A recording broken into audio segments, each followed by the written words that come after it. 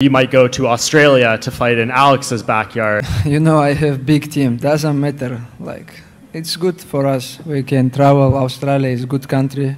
We can make some camp there, training there, and before they announce fight with Charles, Khabib told me many times, hey, if they gonna give us title fight in Brazil, we're gonna go to the Brazil like 1 month ago. And I have message with him when we talk about this, and he sent to the Dana message, hey, let's go do this in Brazil.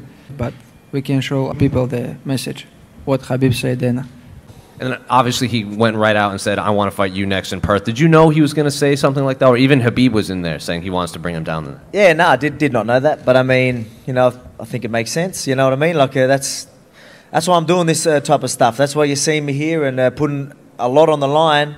You know, just, you know, committing to some big things that a lot of people wouldn't do, just to put me in a position where, again, no one can take an opportunity away from me. That's just how I've always been, how I always will be, and now I get to, you know, reap the benefits. I want to get that champ and put myself in a position where, you know, everyone wants to see it now, and even the guy holding that belt wants to see it. So it's incredible. It's what we wanted. Sometimes when guys move up, right, everyone says, oh, they need to put on some weight to match the strength of the guys they'll be fighting. Is that something you're interested in, or do you think, no, I'm good enough the way I am? Nah, no, look, I'll try and, you know, hold as much muscles as I can, but I mean, I don't want to get too much bigger. I fight best at where I'm at.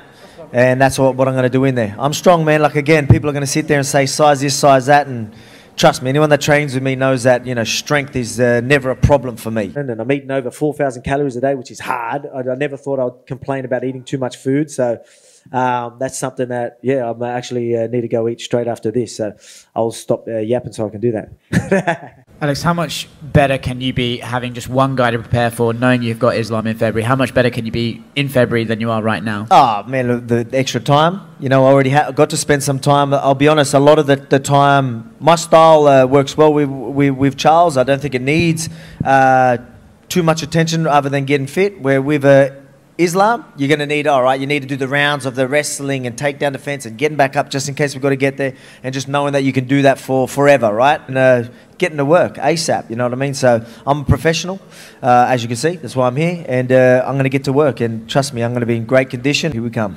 Now I can. Now I can focus on that. Yeah, I've got the dietitian on board. That's what I mean by taking things to a whole nother level. Once I stepped foot in that cage and had that face-off, I was that fired up. Got home, let's get to work. Straight off the plane. Do you know how long that damn flight is? With all of these highlights, it's not the punches and the kicks that you're going to remember. As much as you think I want to see two guys bang or I need to see fights finish, you've been told that, so now you believe it and you regurgitate it. That's not what you want. That's not what you like. That's not why 280 was such a success. It was because we now have somewhere else to go. We didn't play checkers and close out the night. We're playing chess, and the next move is to be made. And the next move at 155 is going to be Volkanovski versus Makhachev. People want to say he's well-rounded and things like that. We'll see if he's well-rounded, because I'm getting back to my feet. A lot of good footwork and a lot of different looks, and very, very unpredictable. They never know what's happening in front of them, and while they're trying to adjust, I'm making them pay.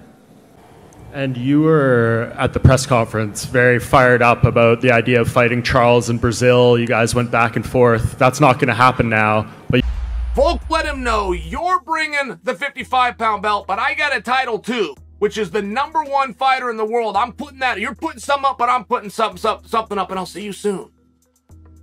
It was great. It was a great moment. It was perfect. If you come out of this car